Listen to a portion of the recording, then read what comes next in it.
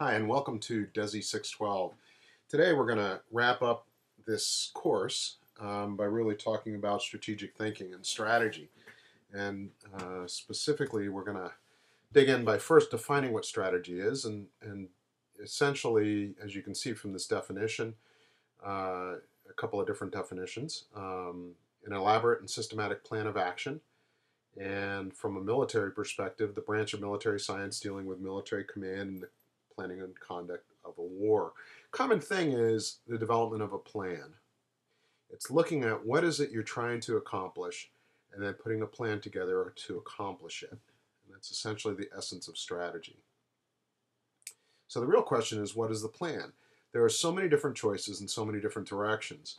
And let's link this up to leadership a little bit. Think about the difference between a manager and a leader. A manager is all about planning and controlling.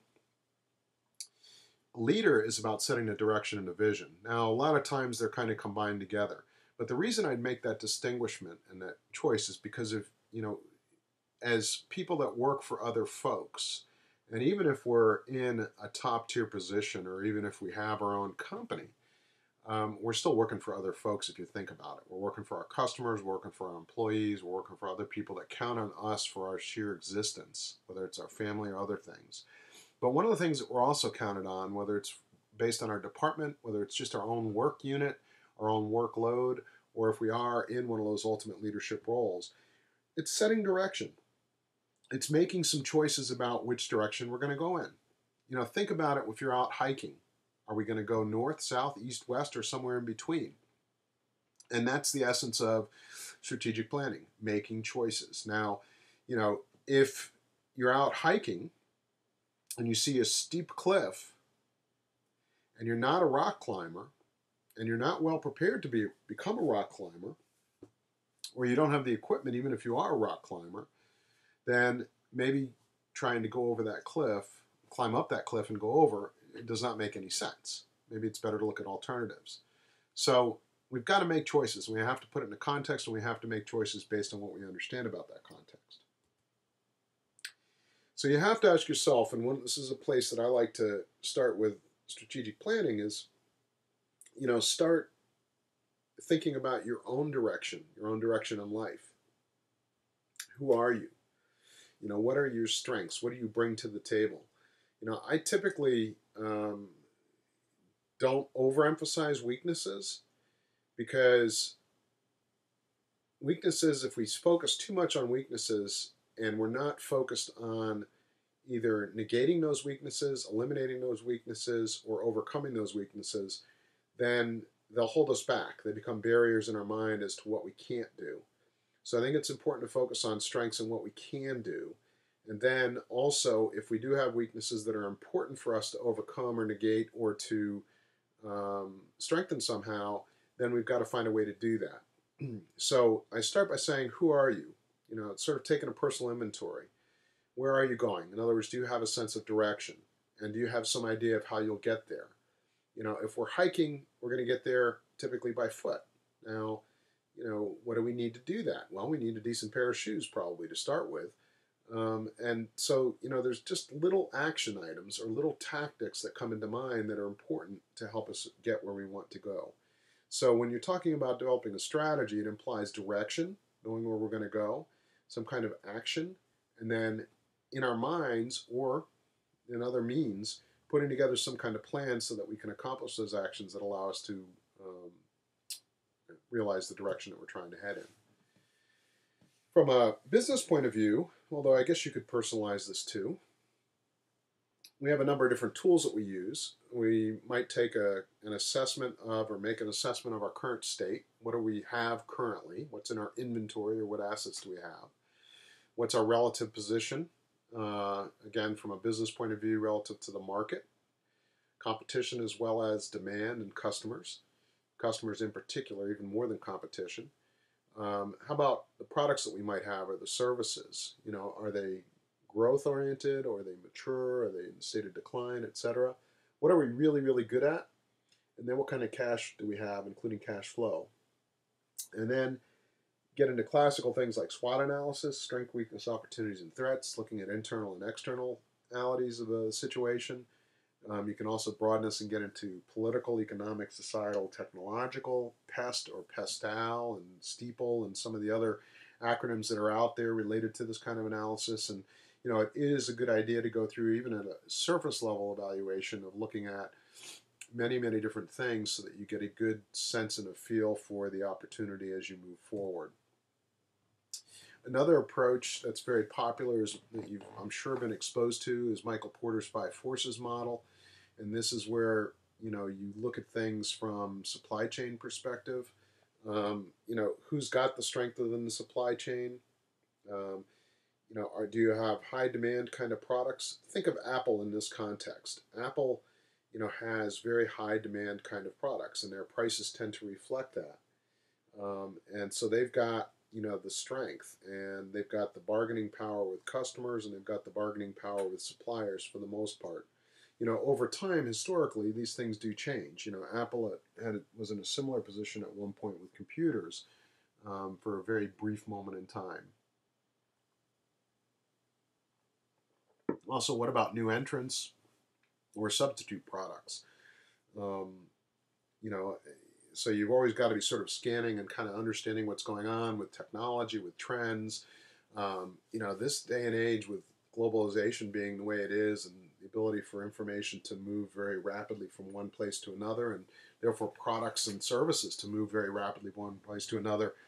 Um, it's important to also understand what's going on there. Okay, and then Porter also developed a concept of generic strategies, whether it's low cost or broad industry wide. Broad industry wide is your scope, and whether you're in a low cost position, you have cost leadership or product uniqueness. I'll argue that cost leadership is a very, very difficult position to maintain over a long period of time in a global economy. There are just too many things going on that shift, sometimes very subtly, but sometimes very significantly, the margins and the profitability of a given product category. And so, if you think about commodities and that kind of stuff, the weather can affect things. Delays in deliveries of items can affect things. I mean, think about what happens if a container ship gets held up an extra week or so trying to go through the um, Panama Canal, for example, either due to weather or some technological issue or backlog or whatever. That 1 week may force people to start air freighting items in at a huge cost disadvantage just to satisfy some customer needs. And so, you might, in a normal, stable, everything is just fine kind of environment, you might be able to assume cost leadership for a long period of time. But the truth is, nothing is ever that way. So, and there's lots of competition that's trying to come in to undercut you in a variety of different ways. So I think differentiation strategy, value add, finding, as we'll talk about later on, the blue oceans, those areas where there's not as much competition, is an often more difficult but more rewarding way to go in the long run.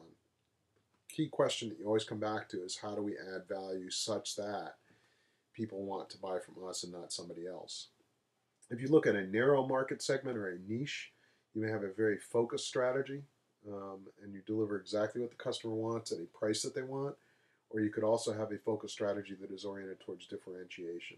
So value add or cost. These are the two things. One drives revenue and profit margins up, and the other one drives revenue and profit margins down, but both can be winning strategies if you've got a good handle on the approach that you're taking.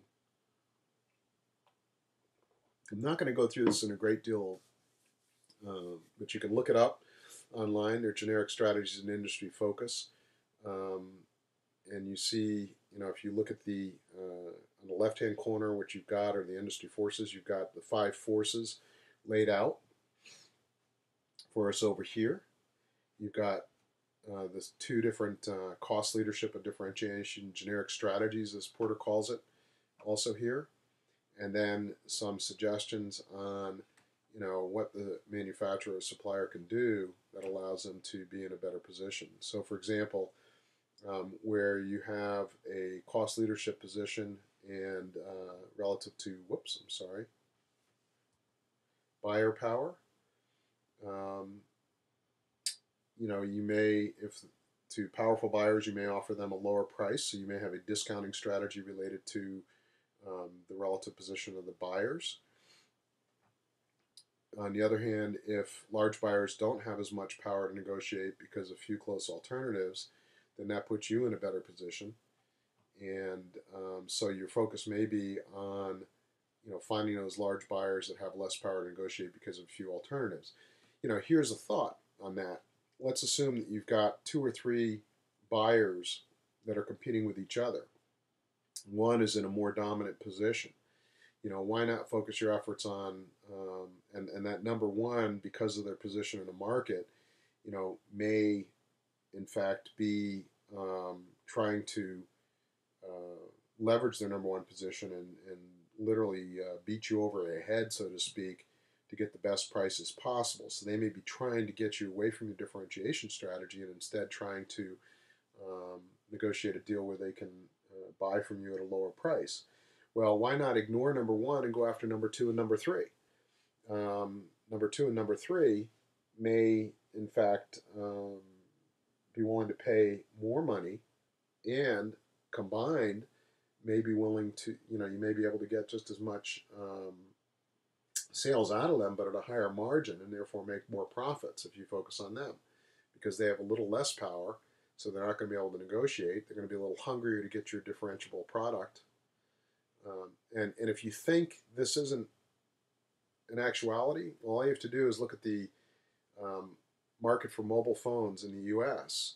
to realize that Apple negotiated, I believe it was with AT&T or Verizon first, before they allowed any of the other manufacturers to get their products. And so they chose one of the 2 main competitors in the market with to work with, and this put them in a position where they could negotiate a more favorable level, because AT&T, I think it was, really wanted the iPhone, whatever the first generation was, and in return they had some kind of exclusive arrangement for a few months that gave them an immediate competitive advantage in our market. And it wasn't until a few months later that Verizon was able to get the product. So, those kind of things do go on.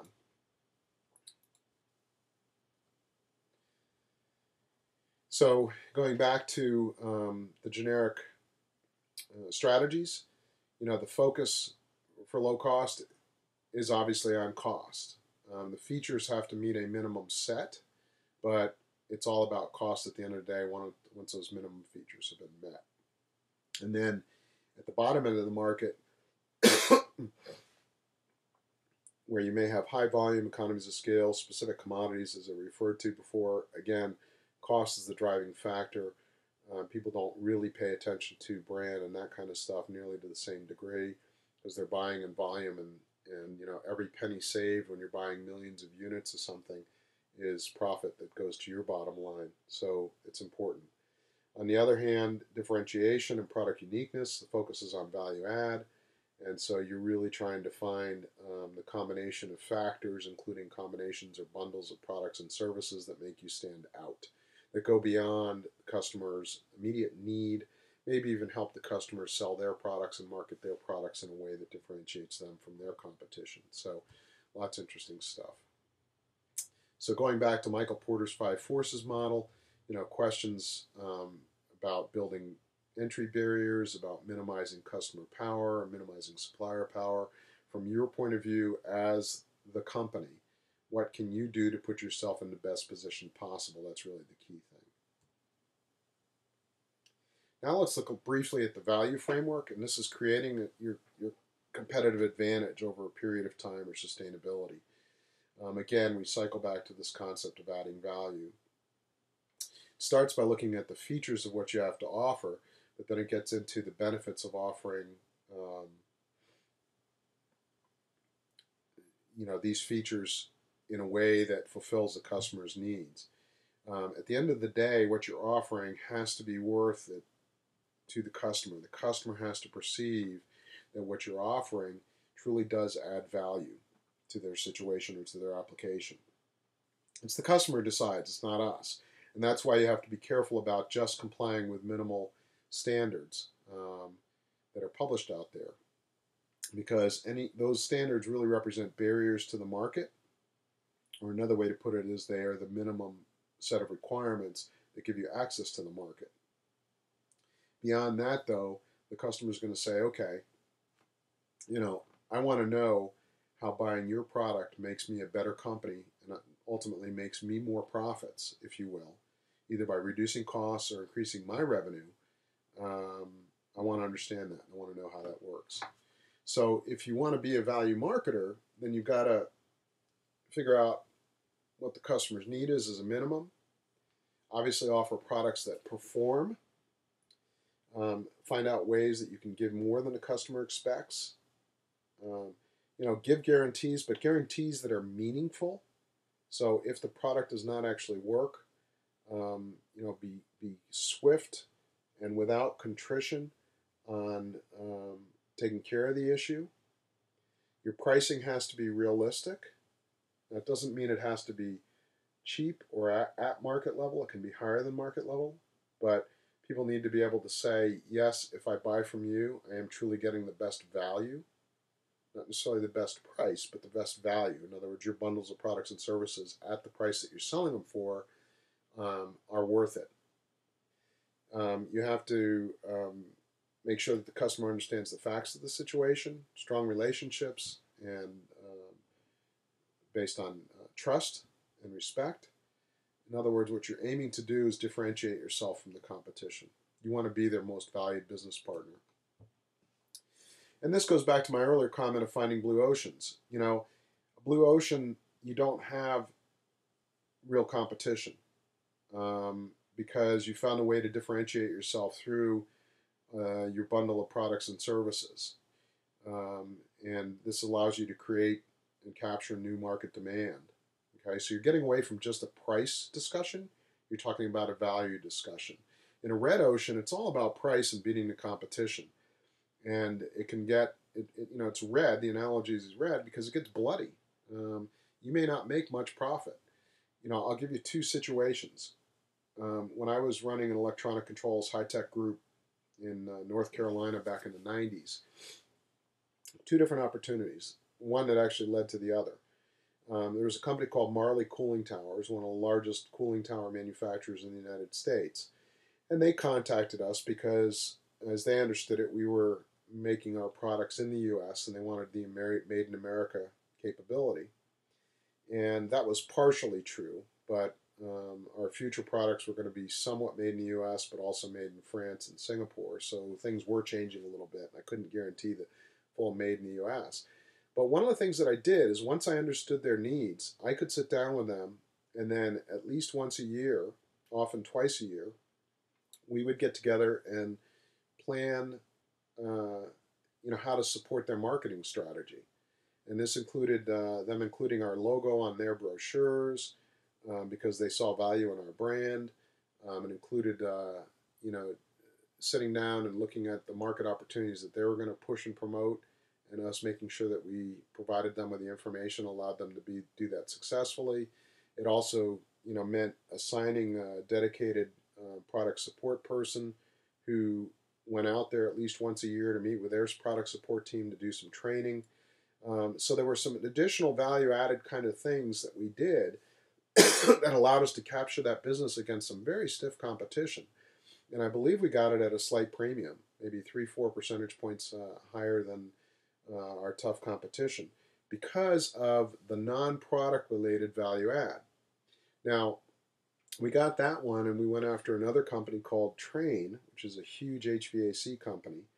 And the first company, Marley, represented maybe $1.5 million a year in what we call OEM, original equipment manufacturer kind of sales. Well, Trane represented $15 million a year potentially. I think that was our year 5 value that we realized. But Trane, we tried to add in some of those value-added items, but at the end of the day, I remember the final round of negotiations was just whacking prices, led by one of our senior VPs who I reported to. just to get the volume. So it went from an attempt at being value add to, cutting our prices almost randomly. And, I was scrambling to make sense out of it all. And, I don't think it was really profitable per se, although it gave us tremendous volume and it gave us access to a piece of the market that we normally did not have a lot of success in. So at the end of the day, it might have been a reasonable business decision, but it was certainly a very competitive, price-driven negotiation at the end of the day. Whereas the other one, we got away from price and we focused on value because of the additional marketing support, customer support, some of those other things that we promised them and then delivered on, and we ended up having a good 3-year relationship with them. So some of the key questions to ask is, when you're talking about blue ocean, but what can we stop doing that the industry has always taken for granted? What factors can be reduced well below the industry standard? In other words, maybe the industry standard is not really relevant. What can we do that goes above and beyond the industry standard? And then are there other factors that can be created that the industry has never offered?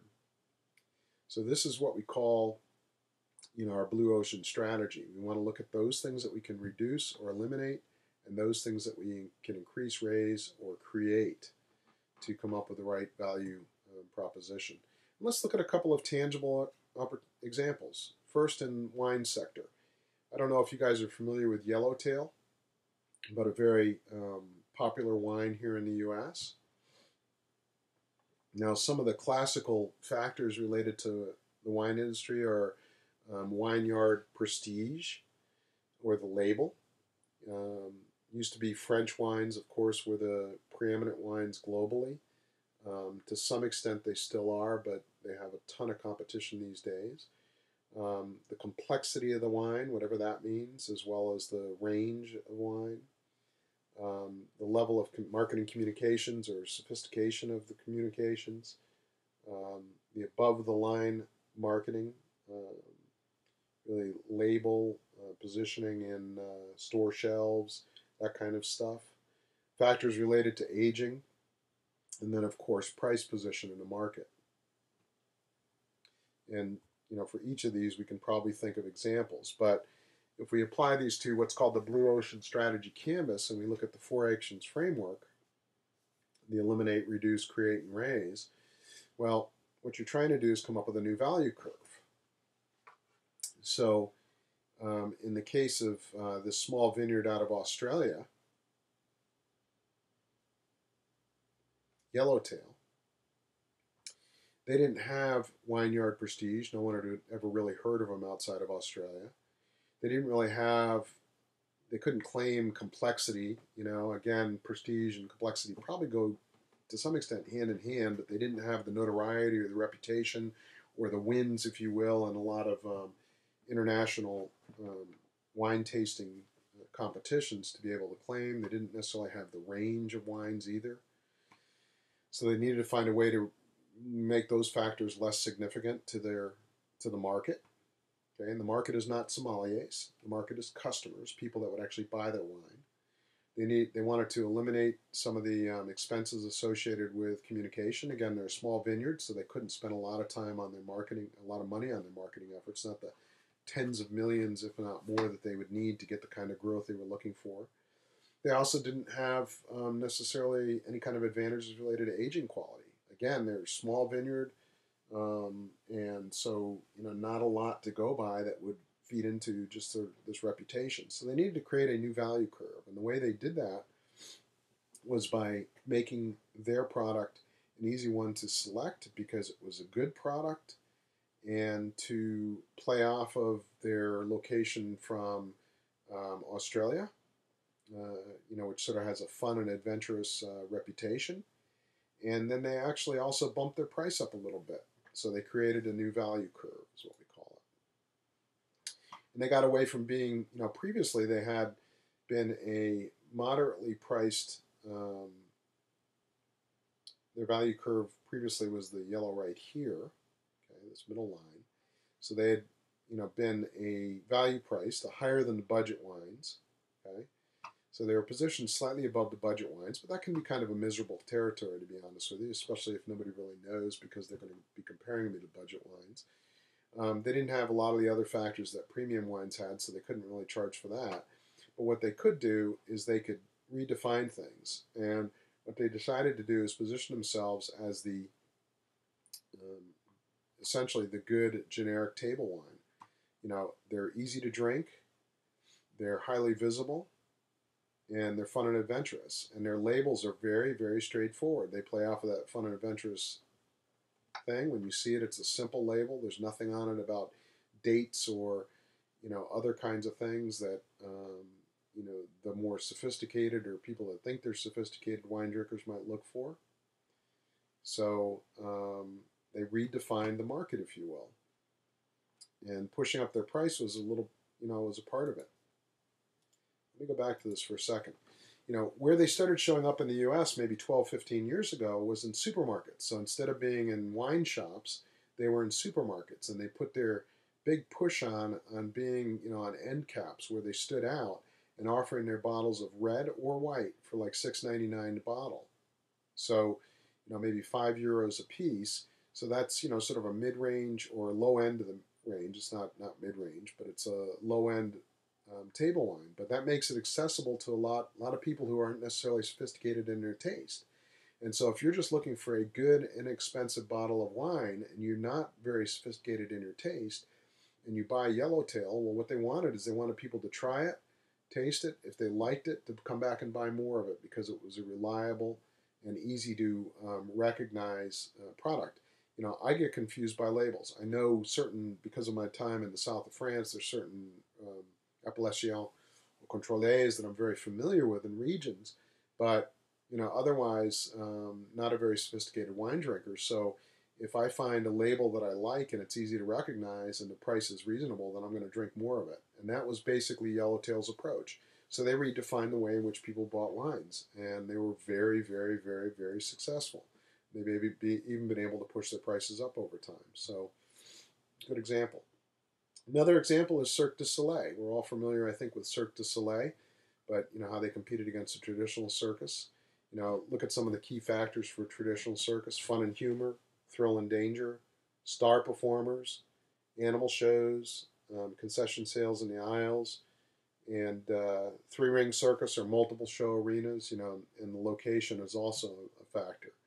Well, they couldn't compete on all those things, so they had to reduce some of the fun and humor and the thrill and danger. They got rid of having star performers or animals, also concession sales and multiple show arenas. They had to come up with sort of a unique approach and also create different themes, a more refined environment. They ultimately ended up creating multiple productions and made it a little more artistic with their music and dance. So again, they de-emphasized some of the things that made circuses so famous for over 100 years and emphasized certain other capabilities and really redefined circuses today. So we have two different types of circuses. Cirque du Soleil kind of circus, which is more about entertainment, artistic entertainment with a theme, versus the traditional circuses and more about animal shows and thrill and danger. Now, as we start to taper down to kind of pulling this together a bit, remember what Peter Drucker said about the two primary functions of business. First of all, marketing, and secondly, innovation. And he says that everything else is a cost. So if you want to be successful, go back to what Porter said about your strategies and think in particular about value add and about differentiating yourself and about blue oceans. Part of it is getting the word out there and stimulating demand and getting people excited about what you have to offer. And part of it is about constantly coming up with new ways to do things, whether it's to market your products. Think about social media. Okay, think about Twitter and Facebook and the era that we live in, or even ourselves with LinkedIn. Or about process, how we do things. Think about drive-throughs and that sort of stuff, or new inventions that lead to great innovations. Think about 3D printing, which is not new, about 30 years old, but still about how it represents a potential for disrupting manufacturing. So strategy should be based on how you create customers, and then how you can also be different than everyone else. And this is where marketing and innovation fit in. And operations contributions, well, operations is responsible for ensuring consistent quality. So think about process management and control, some of the topics that we've talked about as we've gone through this course over the last few months. Also about adding value through the conversion of inputs and outputs, and also the elimination of waste. And then it's also a source of innovation, process and product. So the key thing is ask, how will you differentiate yourself from the competition? Weak differentiation is related to quality, customer orientation, creativity, price, breadth of line. These are things that other people do. Okay. Strong differentiation has to do with owning things or being first, being in a leadership position. Heritage, maybe you've got a length of history. I've seen that in higher education. We're a 136-year-old institution, and that is starting to pay off in terms of competitive advantage versus some of the newer firms. Do you have specializations? How do you treat your customer? Possibly how your product is made, where it's made, lateness or hotness of what you've got. So at the end of the day, you have to go back to what's the purpose of business. And remember, it's not about profits. It's about creating customers. And again, this is a Peter Drucker concept. But profit is a necessary condition required to reward shareholders and maintain a competitive advantage through innovation and marketing. But at the end of the day, you have to create customers. They've got to be satisfied with what you have to offer and be willing to pay for it. So to wrap up, operations is about adding value. Without value, you can't create customers. It's the source of what the business sells, the source of profits. It's about understanding flows, IT, communications, material is critical to the understanding of business. Quality management and a philosophy of continuous improvement are best practices, and the use of data and information is critical to managing, planning, and controlling your business. And with that, we are finished.